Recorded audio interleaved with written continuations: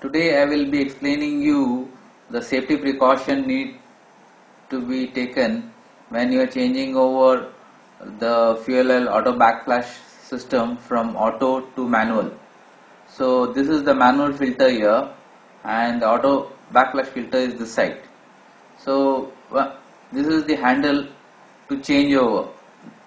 So there are markings over here.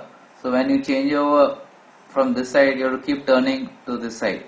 But before you do the changeover, you have to make sure that there may be some equalizing line from the auto filter to the manual filter. There will be a equalizing small line. You need to open that. Otherwise, this will changing over without equalizing line. It is not possible. You will damage the O-rings and all. So you have to open the equalizing line. Then you slowly. There are 4 positions here. Now it is painted. You can't see. So initially it will be in the auto position, then next will be this when you keep it here it will be auto filter and the manual filter in use.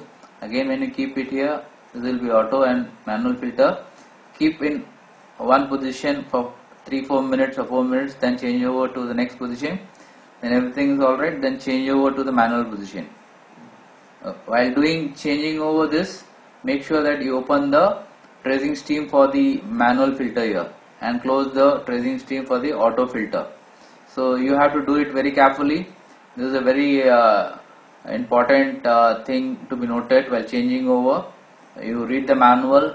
Maybe you may not be having equalizing line, but in our system we had.